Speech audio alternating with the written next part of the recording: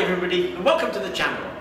Have you ever thought about this? Around 1159 AD, a mathematician called Bhaskara the Learned sketched a design for a wheel containing curved reservoirs of mercury. The way he saw it was that as the wheel spun, the mercury would find its way to the bottom of each reservoir, and this would leave one side of the wheel perpetually heavier than the other. The imbalance would keep the wheel turning forever. Bhaskara's drawing was one of the earliest designs ever for a perpetual motion machine, and if you look on YouTube you'll see design after design after design that reinterpret and reinvent this original drawing. A perpetual motion machine is defined as a device that can do work perpetually without any external energy source. Now this is very different from moving perpetually.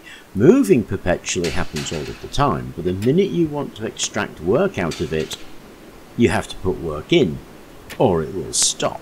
A way of looking at examples of this would be, imagine a windmill that produced the breeze that it needed in order to keep rotating, or a light bulb whose glow provided its own electricity, or a motor strapped to a generator where the turning of the motor turns the generator to produce the power to turn the motor. And these are all old ideas that you see rehashed time and time again. These devices have and still capture the imaginations of many inventors. And there are lots of reasons why. They could transform our relationship with energy. They could make the inventor famous and rich. For example, if you could build a perpetual motion machine that included people as part of its perfectly efficient system, it could sustain life indefinitely.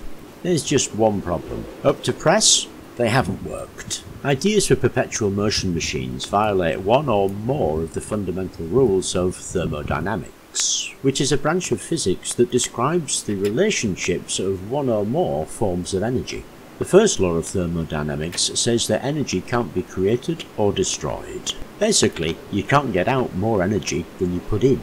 That kind of rules out a useful perpetual motion machine right away, because a machine can only ever produce as much energy as it takes to run the machine. There wouldn't be any left over to power a car or charge a phone. But what if you wanted the machine just to keep itself moving? Well, inventors have proposed plenty of ideas, and several of these have just been variations of Bhaskara's overbalanced wheel, with rolling balls or weights on swinging arms. None of them have worked. The moving parts that make one side of the wheel heavier also shift its centre of mass downward, below the axle. With a low centre of mass, the wheel just swings backwards and forwards just like a pendulum, then stops. What about a different approach? In the 17th century, Robert Boyle came up with the idea for a self-watering pot.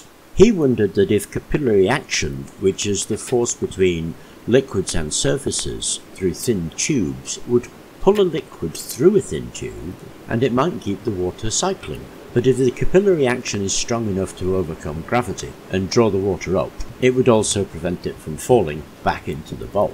Then there are versions with magnets, like with a set of ramps. The general idea is that the ball is pulled upwards by magnets at the top, fall back down through a hole in the top, and repeat the cycle. This one fails because, like the self-watering pot, the magnet would just hold the ball at the top, because with enough force to raise it against gravity, it's just going to hold it.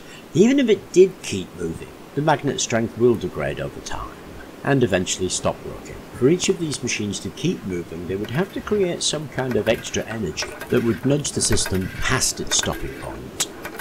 A lot of people have built these machines, shown them working, and then revealed the trick, and a good many others, like good stage musicians, have never revealed the trick of how they get them to work. And I have heard it said that the hardest thing about building a perpetual machine is where do you hide the batteries?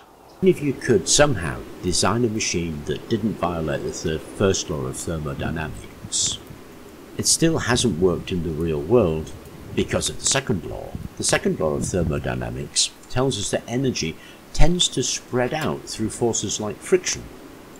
Any real machine has moving parts, and you have interactions between the air, the joints, the molecules, the oil in between the joints, and these generate tiny amounts of friction and heat, even in a vacuum. That heat is energy escaping, and it would keep leaching out, reducing the energy available to move the system itself, until the machine inevitably stopped. So far, these two laws of thermodynamics have stymied every effort at perpetual motion. Now, the laws of thermodynamics are scientific laws, and that means they're different to ordinary laws. Laws like don't travel at 40 miles an hour in a 30 mile an hour zone. That one, you can choose to obey it or not, and if you choose not, well, your consequences may be a speeding fine and a slight feeling of guilt when you get home at night.